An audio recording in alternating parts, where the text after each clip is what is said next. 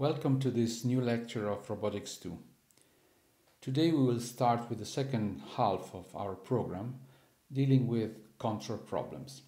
This will occupy us for the rest of the course in many different ways. We will make use of what we have learned so far about dynamic modeling, and we will design, in fact, a number of control laws that achieve different type of tasks that are being assigned to our manipulator. The first thing that I would like to talk about is what do we mean by robot control? If you're posing this question to different people in robotics from industry or from research or academia, you may get different answers. There are, in fact, a number of different definition or level of definition that can be given to the term robot control. So we are controlling successfully a robot if we are able to complete a given task or a complete work program. But for doing this, we have to solve some intermediate subtasks, typically involving motion.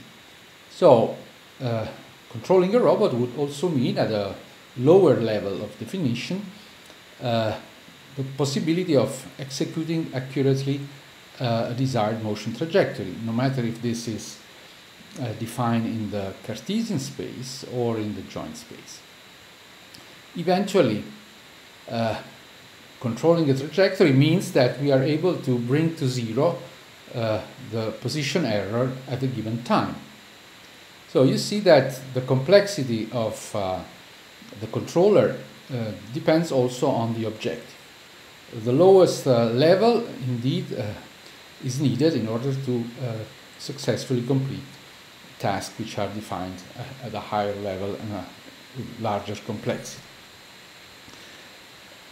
In fact, because of these different types, we will see different types of interpretation of robot control, we will see that most control systems have an internal structure which reveals a hierarchy from the direct level control, which is the most frequent and more accurate execution of a subtask, to the highest level control, where more intelligence is involved in order to decide what should be done in face of some unpredicted or uncertain or deviated situations.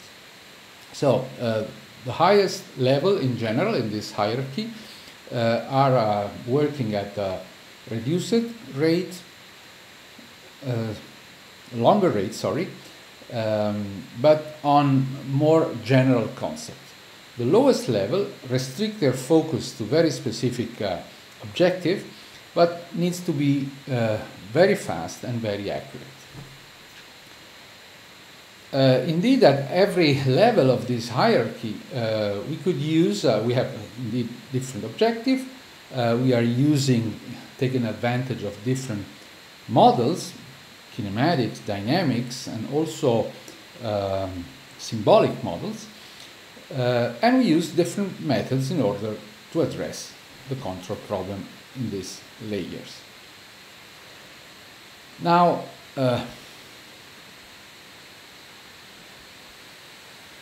how do we evaluate control? First of all, why do we need control? In order to overcome the fact that the real world is not as we planned. The robot itself is not the ideal device that we assume. So in face of disturbances and uncertainties, a pure planning of the motion would not be enough. So why not? Because we lack in terms of performance. So how do we evaluate performance? The first is quality of execution of a given task, no matter which level this task is, for the purpose of discussion, of presentation, let's imagine that we have a trajectory defined, let's say, in the Cartesian space. So we say that the controller has a good performance if in nominal condition, so when everything should be similar to what we expect at the planning stage, the quality is large enough, which means that we can complete the task at fast speed, or we can be very accurate in positioning. We have a large repeatability despite of the repeated execution of the same task. Or we could have also an optimal behavior in terms of control, because we are using less energy for doing a given task. So there are several functional expression of the objective that we would like to pursue in nominal condition. And typically we improve the quality also, not only, but also thanks to the use of models, for instance, of dynamic models or accurate calibrated kinematic models. So we can do this by software, leaving alone the fact that if you have a better hardware, you would certainly do better in terms of nominal performance. Indeed, as I said, the condition of operation of robots are typically uncertain and perturbed by a number of factors, internal and external to the robot.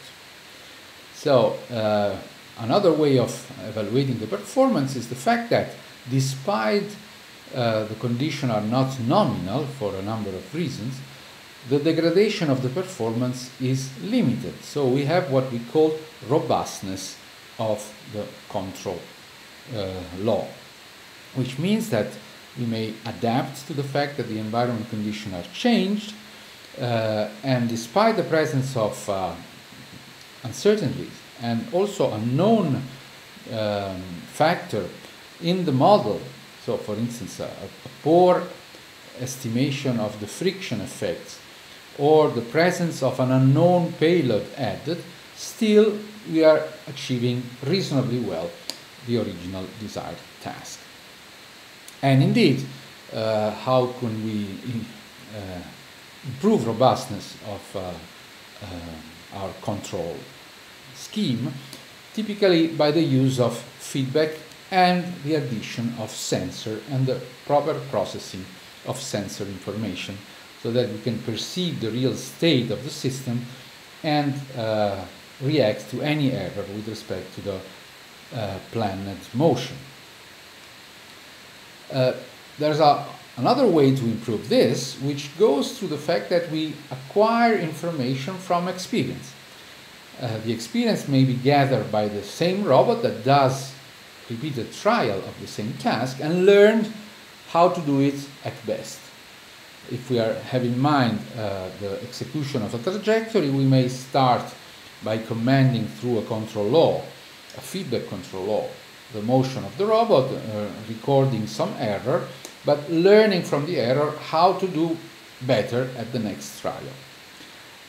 And we can use some human experience, so we can acquire the needed commands by analyzing sequence of action that a human is doing in place of the robot, and then the robot may intervene. There are a huge number of possibilities in the learning process, but we will not focus on this aspect because we have extra courses dealing with machine learning, and in particular machine learning in robotics. But we will see one example of iterative learning of the executing of a trajectory without information about the original dynamic model of the robot. So for accuracy, this is a slide that I showed also to the students of Robotics 1. So the difference between accuracy and repeatability is represented by these four pictures, with the center of the target being the ground truth. So we would like to have good accuracy and good repeatability, but all this information which qualify the performance of a robot are typically limited to the static position. So going back to the same position over and over, repeatability, and this position is the one that was originally intended, so accuracy. What about dynamic accuracy? So what about testing the performance on a number of significant motion trajectories? There are not yet standards that qualify dynamic accuracy because the variety of kinematics, the variety of motion tasks is so large that you cannot write down a specification in a very clear way. Some manufacturers are providing some information, but there's no standard yet on this, and people are working also on how to qualify in dynamic motion what type of trajectory, for instance, you can use in which part of the workspace in order to unify, let's say, the qualification of performance even in a dynamic setting for a robot manipulator.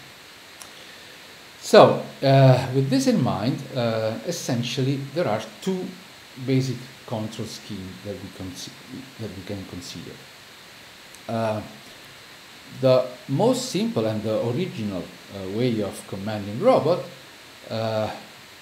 was to, based on the task, based on the planning of motion, generate from the controller essentially an open loop command or sequence of commands that will let the robot move. The robot is moving and is doing some action like closing the gripper, picking an object, moving it to a place position, inspecting with a camera mounted on the end effector some workpiece, and modifying in general the state of the environment.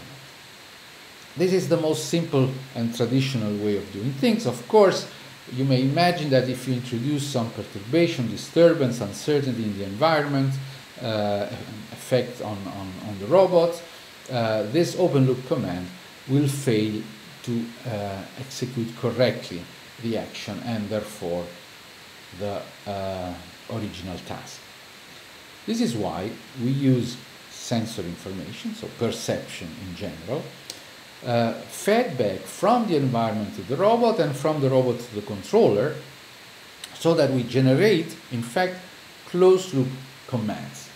And these closed-loop commands may guarantee, and in fact we can study also if they guarantee, accurate, the satisfaction of the objective, of the constraint, and eventually the correct execution of the whole task.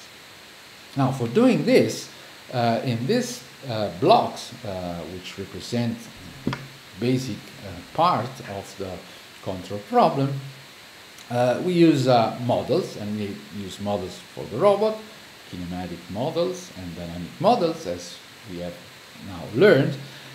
We use also models for the environment, geometric models, understanding what is the shape of the various parts, where they are, how far they are, if there's a passage between objects so that you can find a collision-free path, and so on and so on.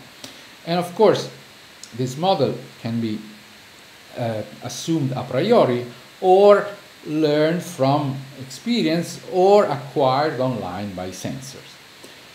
And at the level of control, we use these models together with methods in order to design the input that will drive the motion of the robot. One thing which is very important to stress is that in general, although I've separated here open loop from closed loop commands, so open loop are typically feed-forward commands, so they don't have a feedback part. Closed loop commands have a feedback part, feedback from the sensor information acquired on the robot itself and on its environment. The best performance I usually obtain by combining both feed-forward and feedback commands. This is a general rule for any dynamic systems. There are benefits of using feedback. We will see them in detail, in particular robustness and insensitivity to disturbance and to parametric uncertainty, and so on. But feedback as an action if there is an error. So we should have first an error in order, in general, to apply a feedback command. So the feed-forward term, which is typically designed on nominal condition or nominal information, complements perfectly the feedback parts in the sense that it anticipates, at least in ideal condition, the creation of an error. So the feed-forward part is there in order to guarantee that in nominal condition everything works fine.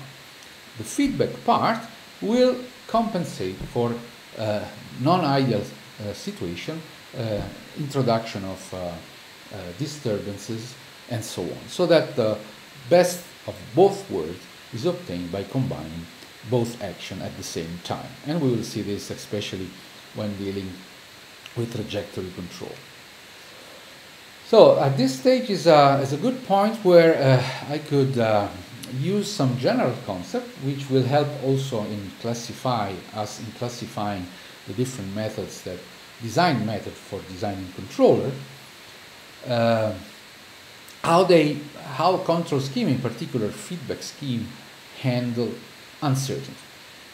By uncertainty we can include also the presence of external disturbances which were not expected, so this is also part of the uncertainty, or of some intrinsic partial knowledge of the state of the world and of the state of the robot itself.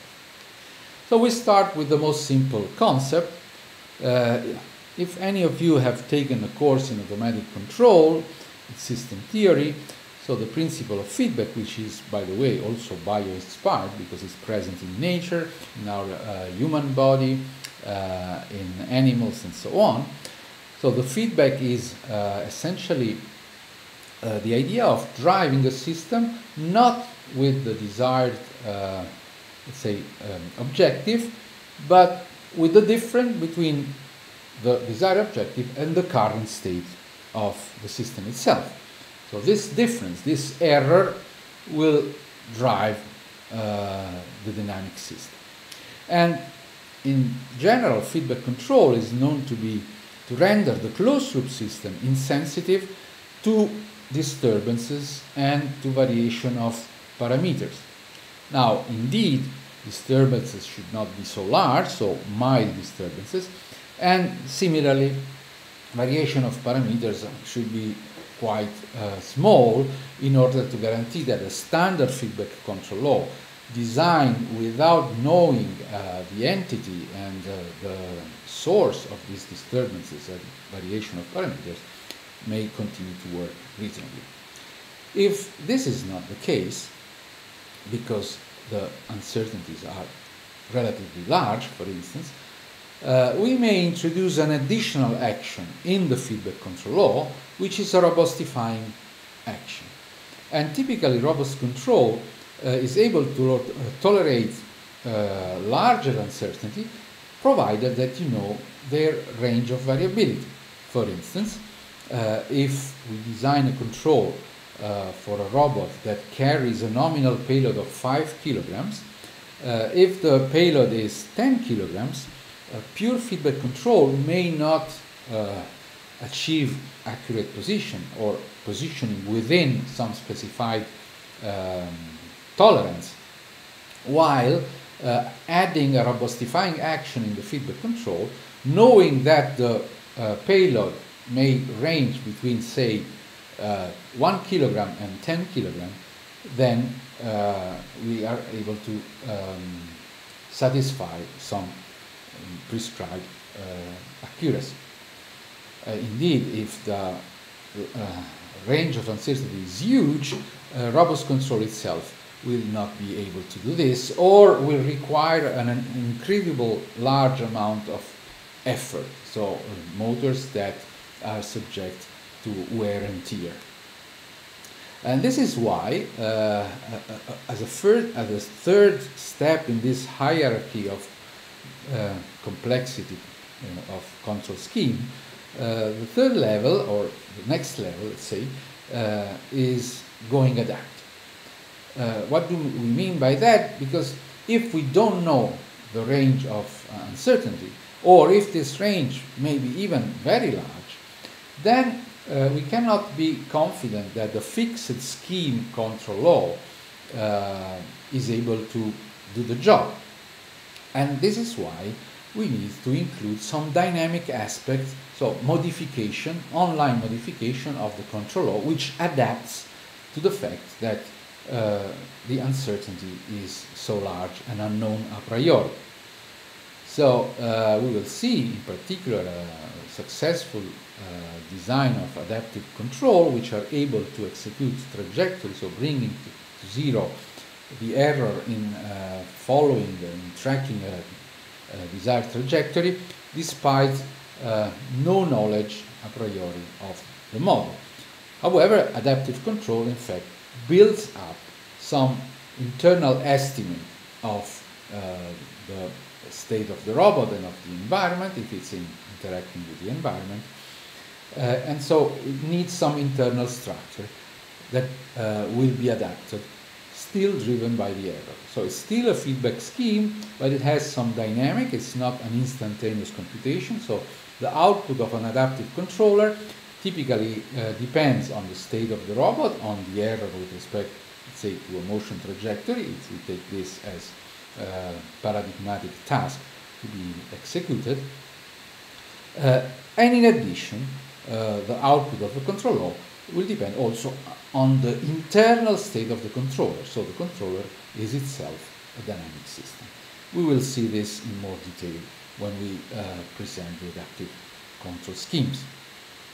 Now, if you move further, you enter into a domain which becomes, let's say, with fuzzy boundaries, the domain of intelligent control. So under this big name, we mean a number of possible control law. Typically, classical one is improving performance through learning from experience. So learning from a number of tasks that you use for, let's say, tune your controller, and then validate on a new set of tasks and be ready to generalize to tasks that have not been encountered in the learning phase. And this learning may be left on for all the duration of the life of a robot, so that this long-term learning is being used over and over. Now, again, another aspect of this intelligent control is that the structure itself of the control law is not fixed a priori. One typical example of this situation is the use of neural nets. In a neural nets, we have a generic structure which may be applied to a robot manipulator, to an airplane, to controlling a photo camera, and so on and so on. So independently of the domain of interest, at least in principle. And through a number of experience, you modify the internal weights between the neurons of the nets, so the weighting, the activation function, and so on, all the parameters that you have, so that you end up with a particular internal structure which is optimized for the particular system and task that you're trying to execute. And in addition, with the capability of handling also tasks that have not been seen before. So all this, it's a wide area. You can include in intelligent control, as I said, learning, deep learning, neural nets in particular, support vector machines, genetic algorithms, fuzzy schemes, and combined fuzzy neural methods, and so on and so on. It's a very large domain of research. Unfortunately, until recently, without proof of performance, as opposed to what we can do with more traditional control law, feedback control law, robust controller, adaptive controller, where we can show that something works under certain condition with a formal proof. There's another aspect which is to be underlined in this general presentation of control schemes, of growing intelligence, I would say, and less accuracy in a sense, as we mentioned at the beginning, talking about hierarchical structure. So if you have a parameterized control law, which is based maybe on a parameterized model of the system that you need to control, in our case a robot manipulator, then the uncertainty is typically on the values of the parameters. We have seen that we can do experiment in order to identify those numbers, those dynamic coefficients, for instance, in the dynamic model of a robot manipulator. However, there are more complex situations where you don't know the system structure, and therefore you may not know also the structure of the controller, which is most appropriate for your system. So in this sense, self-organization and learning go beyond the simple identification of numbers to be put into a model and to be used by the controller.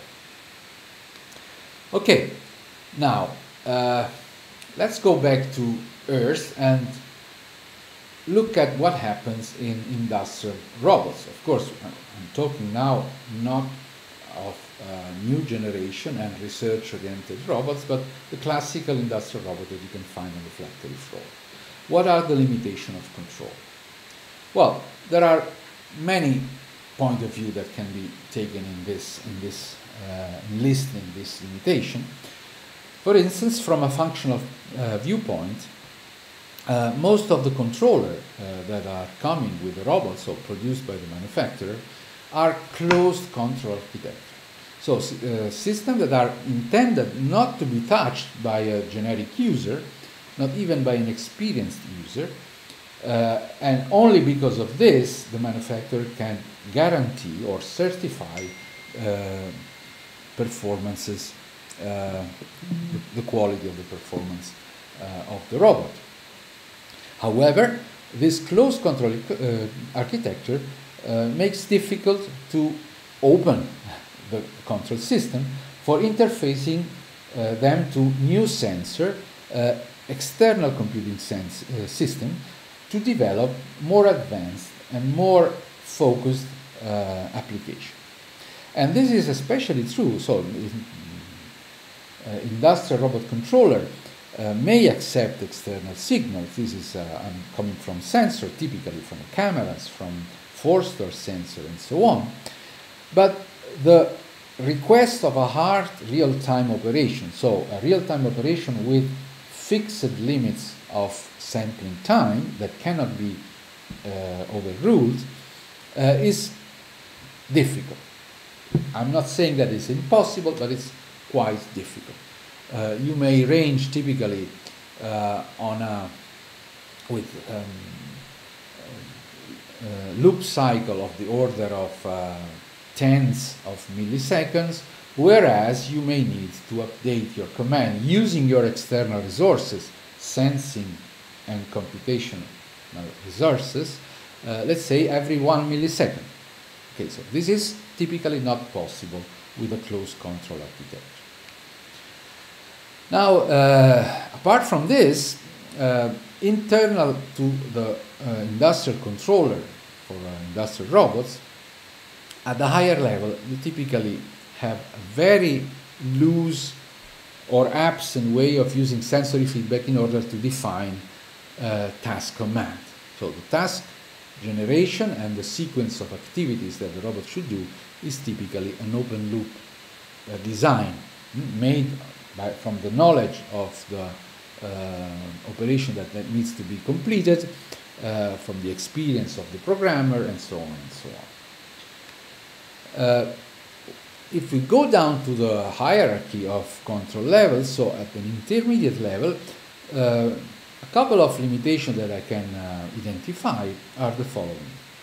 First of all, in both cases, a limited consideration of aspect that we are dealing with in our robotics courses in academy. So both advanced kinematic issues and dynamic issues. For instance, at the kinematic level, the fact that the issue of singularity, which is very delicate for every industrial robot, in fact, it's a problem that is well known, it's typically solved on a case-by-case basis. All the methods that we have seen, for instance, both in for the damped z-square method and relaxation of some part of the task in order to avoid the generation of large commands at the joint level. So all the singularity robustness techniques are typically disregarded. Probably things are changing nowadays, but this is the current status. The other aspect is task redundancy. This is a very important point. Why? Because when a manufacturer produces a robot, let's say a 6 degrees of freedom robot, this is intended for doing tasks that requires 6 joints, so in the Cartesian space, typically position and orientation. So if you have a task for which the robot becomes redundant, then you have to readapt all the software to this situation. So the extra degrees of freedom that becomes available, in fact, they don't know what to do. And typically they freeze those extra degrees of freedom in such cases. For instance, if the robot has to execute an arc welding in which position is important, three-dimensional position is important, and orientation is only important in the sense of pointing, so there's one extra angle that is left for any other purposes, then they just freeze one of the, let's say, wrist joints, in particular if they have a spherical wrist, and they get along with the 5 degrees of freedom robot. And then maybe from time to time they update the frozen joint to a new configuration. So they don't do this continuously in an optimized way, as we know that this could be done. Finally, when we go down to the direct level, the one that is executed on the motors, on the actuators, electrical motors most of the time, what are the limitations? One limitation is the control bandwidth, which means that we have extra heavy mechanical structure, which limits also the speed of motion. Indeed, if we were able to have a lightweight structure and to compensate for any vibration or oscillation that may be induced by this, and still achieve the same fast trajectory execution, then we will increase the control bandwidth in a sense. The other thing is dynamic accuracy, as we mentioned before. In static accuracy, there is not a particular problem. But if we start moving fast and faster, let's say at the order of acceleration of 5G or even more, then kinematic control alone and the use of conventional low-level PID loops independent one to the other at the joint level, so one PID for each joint, will ends up with a reduction of dynamic accuracy. There are other problems that need to be addressed, and this can be addressed both from a design point of view, from a mechanical point of view, from a system point of view, and as well from a control point of view. So, for instance, the problem of a special form of friction, like dry friction, or the presence of backlash in the transmission. These are problems that are quite hard to address. In fact, as I'm saying at the bottom of the slide, this can be handled, for instance, by substituting actuators and reduction element with direct drive actuators, provided that the actuators are able to produce enough torque with a low speed rotation of the motor themselves, which is not the case. They require specially designed actuators.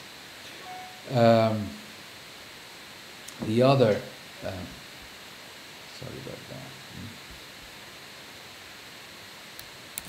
Okay.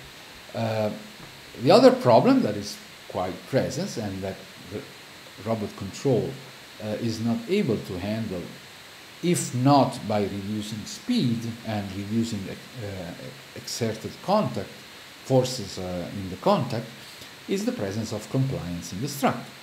For instance, if you have harmonic drives, so elements, reduction elements with very large reduction ratio, but which introduce flexibility by themselves. Same with belts and long shaft, which are not reduction element in general, but just displays the axis of motion. And similarly, if you have relatively lightweight and in general large manipulator, you may have compliance distribution distributed along the limb. Now, for the green square that I added to this list of limitation, indeed, the use of better dynamic models, for instance, for flexible transmission, models that take into account the elasticity at the joint, as we have seen, this is a particular extension of the standard dynamic modeling for rigid robots, will certainly help because you can use this model also for the design of a model-based control, which takes into account this effect and try to compensate in the best way using feedback. Now, one last point is that this compliance in the structure, in particular the presence of flexible joints, was a parasitic effect in traditional industrial control. So something that we have to live with, for instance, if you wanted to use a harmonic drive in order to increase the torque available at the link side for a given amount of torque produced by the motors, then we have to live with this. So we have to compensate or limit the performance because of the presence of this flexibility. Similarly, if we have large structure, mechanical designer tends to make these large structures heavy because by adding mass, adding inertia, the first resonance of the system would increase in frequency, so we would become would go outside the control bandwidth, so it will not be excited by the normal operation of the robot. Indeed, if we speed up motion, we increase the control bandwidth, and we may hit this oscillation frequency with a degradation of performance. So this was and is still the actual situation for traditional industrial robots, but lately by opening the cages of operation of robots, making them lighter and making them softer or compliant, was found to be very useful, especially when the robot needs to cooperate or collaborate or interact with human next to them. So a situation which is typically discarded in traditional hard automation. So in order to be safe, some compliance in the structure should be included, and of course the handling of the compliance by the controller should be included as well. We will see that in physical human-robot interaction this is an important aspect. So compliance is present on purpose, also for other reasons, but essentially for making this system safer. Being light and having the heavy motors decoupled from the light links by the joint compliance, for instance, reduces the energy transfer to the environment, in particular a human being, in case of an accidental collision. So, in this video, which is a German video, as you can tell from the writing on top of it, we can see what is the problem in the presence of joint elasticity. For instance, just for robotic positioning. So we are not dealing here with trajectory tracking. The robot is a 6R KUKA arm very heavy, 235 kilograms of total mass of the robot. Now here is holding a very heavy payload of 15 kilograms. This is at the border of its rated value of the data sheet, and the system is standing still. So the controller just keeps the current configuration of the joint, so the robot should not move. And now you will see what happens if you apply an external force in this situation. You see that there are oscillations. Oscillation without the design, this is the German writing, without the design of a special control that takes into account joint elasticity. Okay? So the motors are practically fixed in their commanded position, but the fact that beyond the motor position there is some elasticity in the transmission will make the system react with vibration to an external applied force. To be fair, I should say that this video is at least, I would say, 13 years old, so I'm not blaming KUKA or those type of KUKA robot for having this type of performance. Maybe in between they have improved their behavior. So, what is our purpose? Our purpose here is to study in detail the problems and be able to develop new advanced robot controllers and then bring them to practice, notwithstanding the fact that robots are working in the industry, or in the very near future there will be also lightweight robots in the domestic area and in other situations. So what do we mean by advance in robot controllers?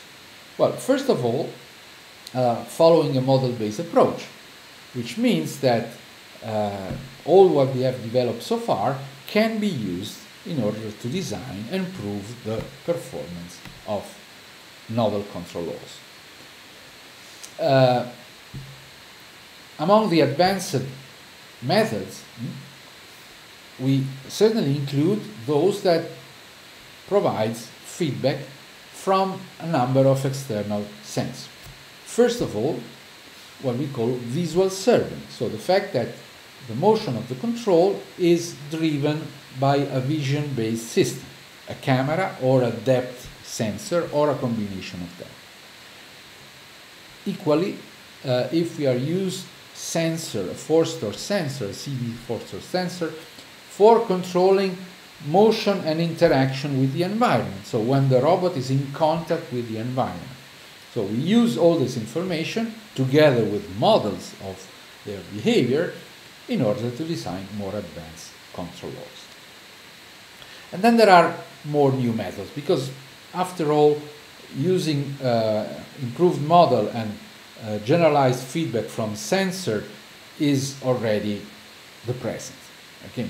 Now the new method, the new trends goes in different directions.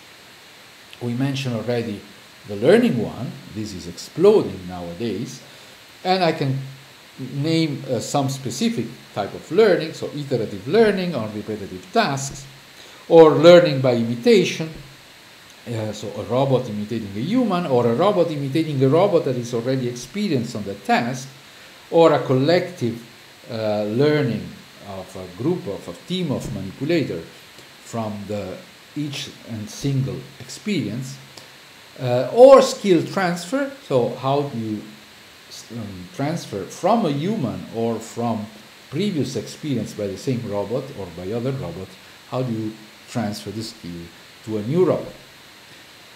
And another type of new methodology that are coming are going exactly in this direction of integration of open loop / feed forward action with closed loop / feedback action, all sensory driven. So traditionally, motion planning in robotics, and this is a general trend, but in robotics in particular, motion planning is something that you do knowing everything in advance. So knowing the robot, knowing the start, the goal, the environment, the obstacles, whatever. And then try to solve, to find a feasible motion that goes from the goal, from the start to the goal. And indeed, algorithms are very sophisticated, the problem may become very complex, but eventually you can give an answer. So you have complete solution most of the time, or probabilistically complete solution, in the sense that you can say if a solution exists and you can provide one, or if there is no solution. So there is no feasible path joining the start configuration with the goal configuration. So these are quite powerful methods, but they assume a number of things. On the other side, there are, let's say, sensory-based feedback methods, which are reactive ones. So we react to the fact that knowing the goal and trying to bring to zero the error with respect to the goal, we discover new obstacle on the way, we have repulsive action, we should avoid contact and so on. So we react locally, trying to preserve, let's say, a collision-free motion and trying to get to the destination. Now, these local schemes are very efficient, typically computationally less demanding than motion planning, but needs to be done in real time and have no proof in general to be successful. So we have two words that have developed over the years in parallel, but only recently people started to try to merge the best of both worlds together. Which means, from the motion planning point of view, the main criticism was, well, but if the environment changes, what do you do? So, because of the efficiency gained by the algorithm, you can use sensor information and replan as fast as possible. Actually, almost at the rate of 1 millisecond sometimes. So fast replanning using sensor information is the new trend in motion planning. On the other side, what is the new trend, or one of the new trends in feedback control? The fact that the feedback control is blind on the future. There has no information on what is coming next. So if we could add to the current feedback information some preview of the future, then we could optimize the behavior in the next window, let's say preview window, and then apply one part, just the first part of this control strategy, and then redo the same using the new feedback and the new information. So a continuous optimization online with a moving horizon that goes from now to some instant in the future. This is essentially the basic of what is called model predictive control. So it's a model-based techniques using feedback, but also having some prediction of the future, which is, in a sense, open loop. So these two concepts, and in fact, the group of researchers that have been working on this over the years are now slowly getting together to solve the, let's say, the holy grail, to find the holy grail of robotics. So under this sense, some of the things that we will see are useful. So for instance, going back to the use of sensor information, this is an old video, but I'm very fond of it. It's a visual-based control for collision avoidance between a lightweight robot. In fact, this robot is a prototype that uses McKibben actuators, which are agonistic-antagonistic muscle type of pneumatic actuation, which are compliant, in fact. And the system is a 3R robot in space, and there's a camera overlooking the scene, more or less in the position that you see. So what would we mean by vision-based control? The original task, in the absence of a human, was to move the robot in this sense. You see that it's a bit jerky because of the compliance. Of course, if you intervene and bar the original trajectory, you will have a collision.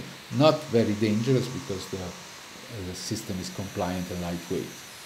But if you can use the visual information in order to find a different way to get to the final end configuration, and in this case a repulsive force field was used using stereo camera information, you have achieved more autonomous and more performing execution of the task using, in this case, a feedback which is visual based.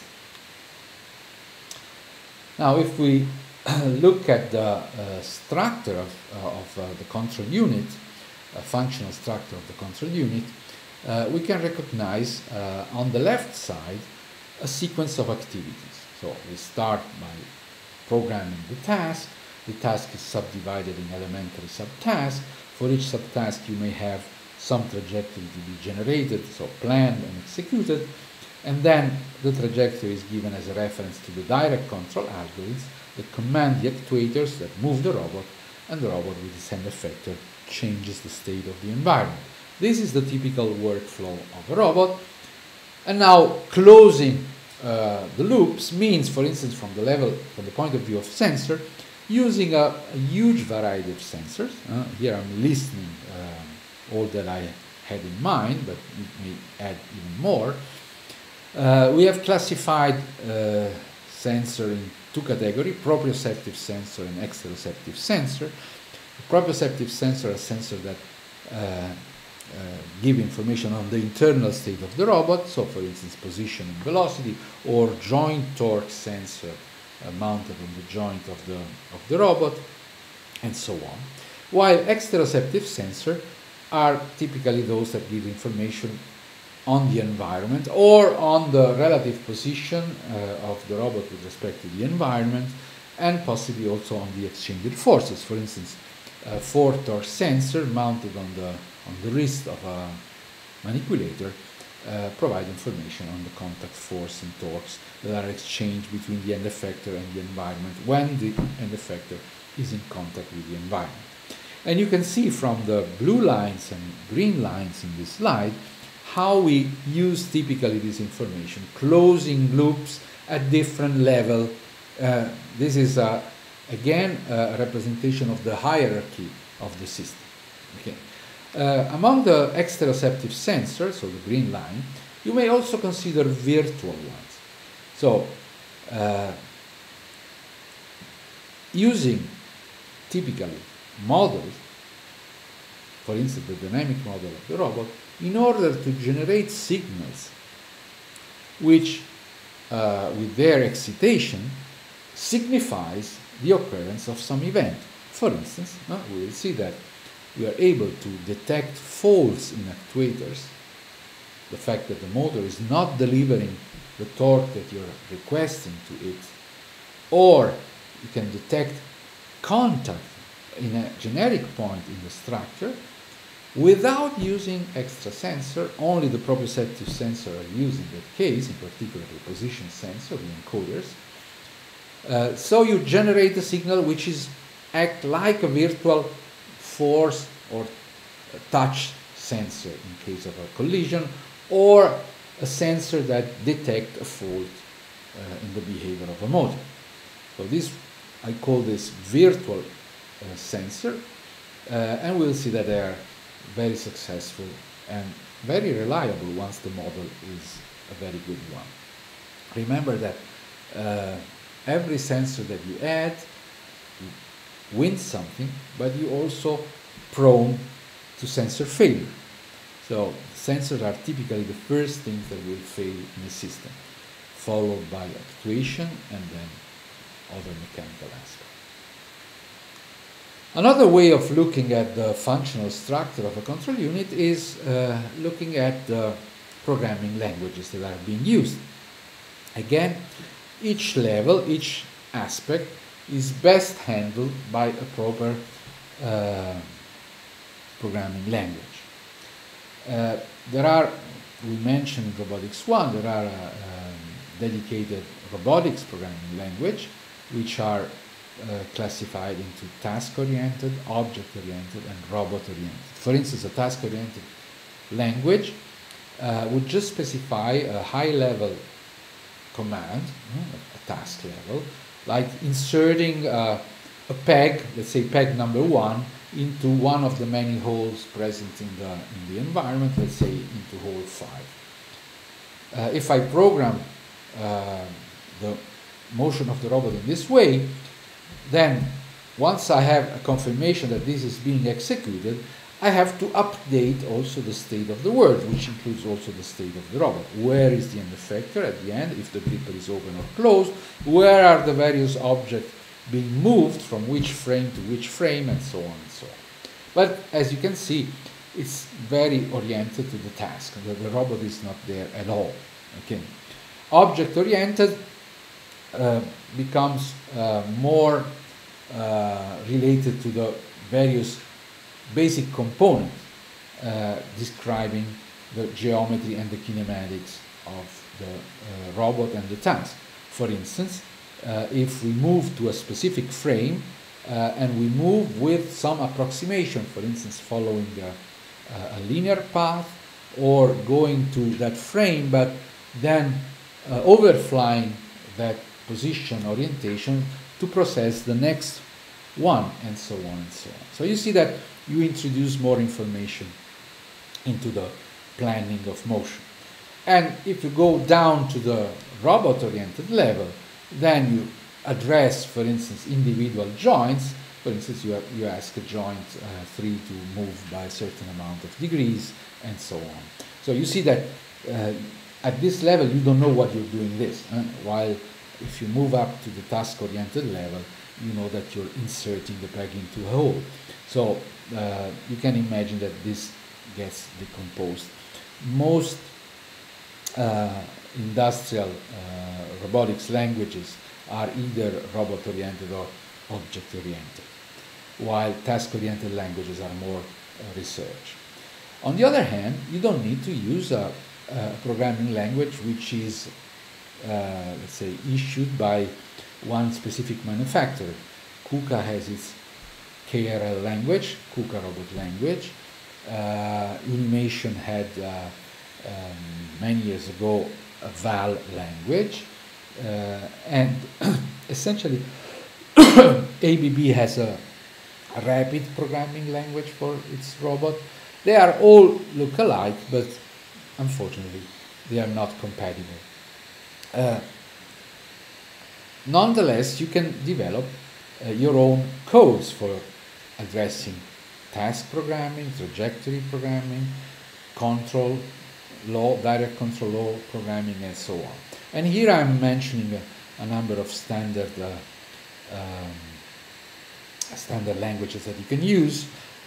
Most of the time we use in the lab, in the robotics lab, C++, but other aspects can be programmed in Python or even in MATLAB with the real-time workshop interface that converts this in real-time C++ languages. And of course, if you have to reason about a logical aspect or list, you can use a higher level language like originally Lisp and other similar. Now, in industrial robots, of course, when we are dealing with programming the task and even with planning trajectory, these problems are often addressed using the teach box. So the interface that the programmer has, where you can move the single joint, or you can move in a coordinate way the end effector in the word frame, in an end effector frame. You can go along straight line, do arc of circle, and so on. So you can write down a skeleton of your programming by pushing the buttons and moving with the joystick the robot to the next position. So you're, in fact, programming the task, and in particular then you can specify some parameters so that at the trajectory level you specify, for instance, the percentage of maximum speed that should be used while moving on a straight line in the Cartesian space or on a straight line in the joint space, and so on and so on. So you don't need an extra program for doing this for a conventional industrial robot. Of course, if you move to the programming environment, you have a lot of other opportunities and facilities to use. Finally, the other aspect which is relevant when you go through all the steps of a control program is the use of different models. So how do you model the task? How you can use artificial intelligence technique in order to discover if from a certain initial state you can follow a feasible path of states getting there where your goal is being placed, and you can use a different methodology for doing this, including, I don't know, Petri nets, for instance.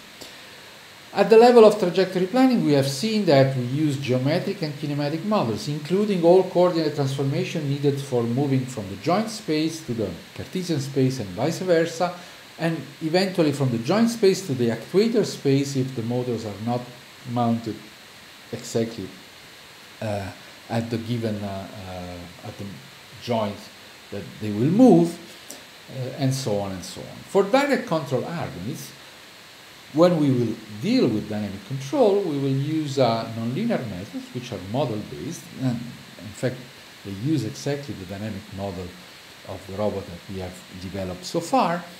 In the design, we assume, let's say, to have available a Lagrangian model or Lagrangian model terms. In the implementation, we know that we can do much better, much faster computation, especially if the number of joints is large, by resorting to a Newton-Euler evaluation. When we include the dynamic of actuators, we have an electromechanical model as well. And eventually the robot will modify with its end effector, gripper, whatever, the environment. So we need also a word modeling of the environment, which may be structured or unstructured in the sense that we specify exactly the geometric form, shape of the object, or we just have region of occupancy or non-occupancy. And this model may be known a priori or acquired in a first phase, or even online from onboard sensor. Okay.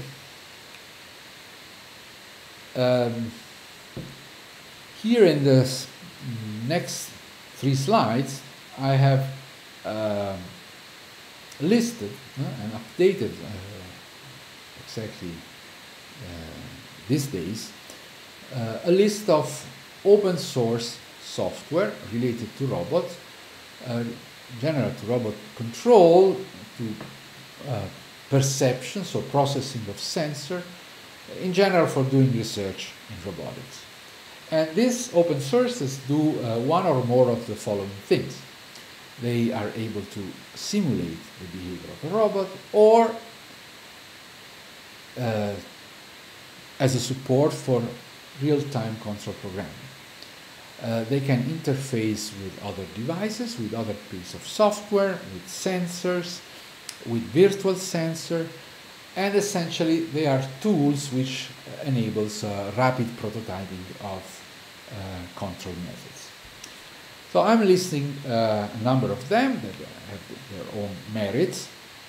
You may know, for instance, the player stage project that now has been decoupled in 2 parts. So the stage part was intended for supporting a number of different hardware in a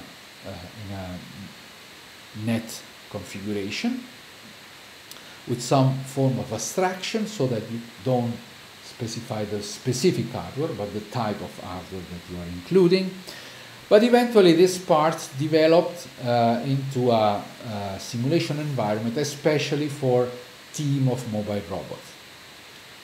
And this is what you can find in the GitHub under the address. Those links are clickable. The other component of the original player stage system also developed independently and has become what is known to be Gazebo, which is a 3D robot simulator, very sophisticated, with a physics engine which is called ODE, which the acronym stands also for ordinary differential equation, but this is not the sense of the acronym, but it reminds us that we need to integrate differential equation with different boundary condition, with contact, non-contact, very difficult in general. So this is all embedded in Gazebo, where you can create object and then simulate their motion.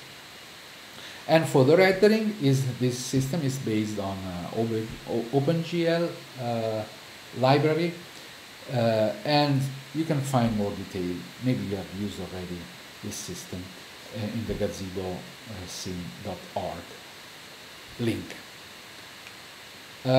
Another very useful and freeware, in fact, is Coppelia Sim.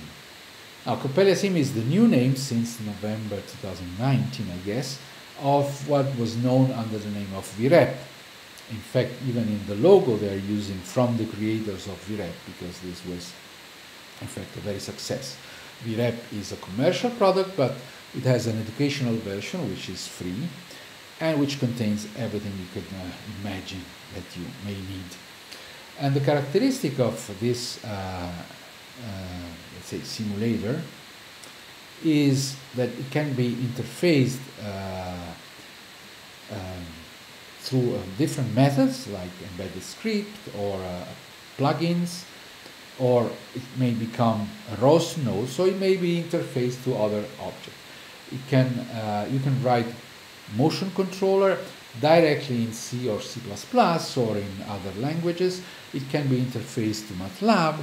There's a very nice interface that you can do. You can simulate your system in MATLAB, which is very accurate for an elementary situation, like free motion of a multi-degree of freedom manipulator. And the output can be interfaced to Coppelia, which does the animation. So you can have a very fancy animation of scenes with multiple robots and other objects. You can simulate sensors and things like that. And you have this interface in one direction and in the other in MATLAB. Another very useful object is the Robotics toolbox, developed by Peter Cork, a very famous Australian researcher in robotics. And in the Robotics toolbox you have many, if not all, of the things that we have seen about kinematics, about dynamics, about trajectory planning, somewhat control, but in addition also very useful routines for vision and vision-based control. The releases are two. The release 9 is related to the first version of Peter Cork's book on robot vision and control, and release 10 is one-to-one with the second edition of the same book. And there is also some elementary, let's say, graphical output that you can use to represent in a skeleton fashion your robot. Or you can interface this, as I said, to more sophisticated animator and simulator like the former VREP, now Coppelia Sim. Another piece of software which is of paramount importance is ROS. Now you have heard certainly about ROS. ROS by itself is from a computer science point of view, is a middleware. So it has a number of objects that are enabled to connect sub-part of a unique software development project. So it's abstracting from hardware, it has drivers for specific devices, there are a number of libraries being added, is an open source project, so you can combine different parts provided that you have the correct ROS interface, so you can develop your own module and use module developed by some other. And the way in which this module exchange information is through message passing and other form of blackboards. The nodes in a ROS environment are executable codes, typically in C++, but also in Python, and they use data and they write data in a publish-subscribe communication style. And you can find in ROS a state-of-the-art algorithm for vision, for control, for kinematics, and so on and so on. And the more you have, the more you can add. But remember that this is not the solution per se, it's just the middleware that allows you to incorporate methods. You can have a whole bunch of empty boxes which constitute the skeleton of your robotic program, and those boxes may be filled in with modules existing or with modules that you have developed. So eventually you have to develop inside one of these nodes your code in C++. The other message that I would like to convey to you is that a full C++ implementation is certainly more efficient. It may not be modular, it may not be understandable from the outside, it may not be reusable, so or big limitation for software codes, but it is the most efficient for your specific case. So there's a trade-off depending on what you want to do and what you want to reuse and how, say, general your application should be in order to choose this type of ROS methodology or go with your own codes in C++ or Python. Talking about Python, this is also a very active area. There is a project which is called Robotics, recently not updated. I know that there are groups that have developed another kind of environment which is called PyRobots, so I'm just mentioning here for you. And last but not least, I would like to mention also a project that has been dismissed but was developed originally here at TIAC by the group of Professor Nardi and Professor Iocchi, which is OpenRDK, in which there were several agents. This was intended mainly for the RoboCup, but not only, in which they were using a communication of the Blackboard type with modules that are activated or deactivated, exchange information in this way. Essentially, it was an early version of ROS. Okay, so I'm mentioning here, the link is still up, but of course this project has been dismissed. I'm putting here just for historical reasons. And last but not least, there has been a European project some times ago, I guess that now it's more than 10 years ago, under the name of Orocos. The leading partner was the University of Leuven, QU Leuven, in Belgium. Orocos, which stands for Open Robot Control Software. Again, they had produced a number of libraries. For instance, here you can see the filtering, Bayesian filtering library, or a full library for kinematics and dynamics of manipulators, including also parallel kinematic chains and so on. One particular thing, it runs under different operative systems, so Linux, Mac OS, and also Windows. Open source as well, this was the whole idea. It interfaces also with ROS, and in particular, it can use the Corba facilities, which means that you can allocate the computation of each modules to a different computing units which are connected in a network. So you do distributed computation by using these facilities, if you wish. And you can find more information on the GitHub version of this software. And here I would like to show one possible application of using Oracles. Why do you need to set up this system? Essentially because you use, now let's start the video in between. You see that you have two robots here, you have a force sensor, you have a camera, you have person around that you have to monitor, you have a laser scanner and so on. And you have all this object have their own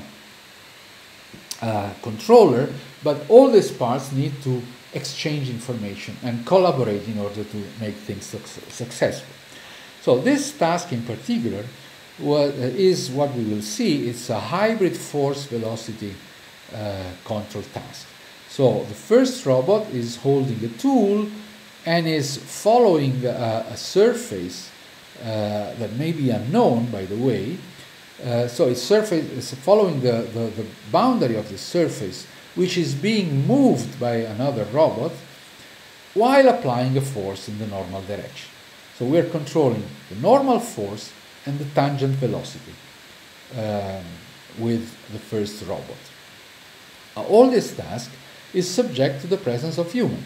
So when the human, which is represented by one of these figures on the box bottom left, is the yellow figure in particular, is moving, when it's getting too close, probably the system, although it's moving quite slowly, will have to stop or to slow down its motion.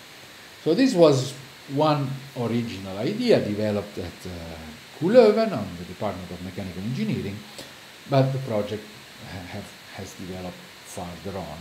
So you can see that how to let different devices collaborate and exchange information, and therefore you need such type of software environment. The video continues, but I think that we have seen enough so far.